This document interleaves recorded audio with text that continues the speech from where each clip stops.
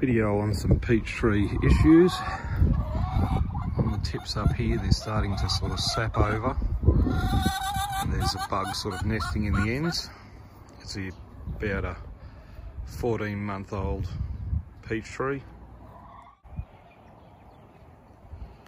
These are the culprits. They got clear wings, tiny body, just look like a miniature gnat or fly.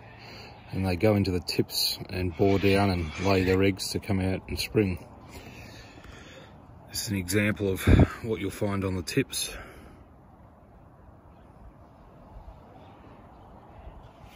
And this sort of crystallizing or sapping out there. I think that's a tree protecting itself, or maybe the bug's trying to seal their entrance, and there's a fly there flipping around in the wind. This is some of the tips cut open. You can see the damage and the black weather boring starting. Now generally when you're cutting off these tips, cut off, you know, 1 inch, 2.5 centimeters below what you see as the damage, because generally the damage is what you've seen where they've escaped. Usually they've travelled down further inside the stem. So I'll give it all an organic spray shortly and I'll go through that.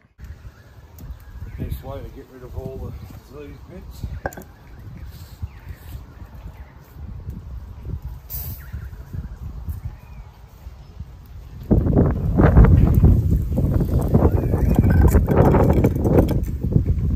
This is what I'll be using to treat it. It's Nature's Way Yates certified organic, but for people that can't get the same products as Bacillus thuringiensis variant Kostaki, but I think it's typically referred to as BT. Now, I've heard of a lot of people using Eco Neem with good results. I just think I'll be using this and I'll be repeating it in 5 days and then again in another 5 days. We just had a bit of rain and we shouldn't for at least another 5 days, so it's a good time to spray it. I've got it mixed up in the spray bottle. I've fed the chickens so they're out of the way and put up something just to catch any overspray, even with it being organic. It's still better to keep it away.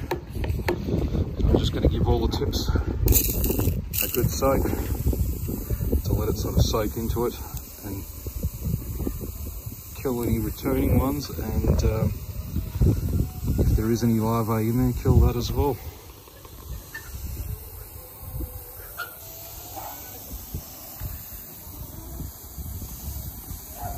Thank you.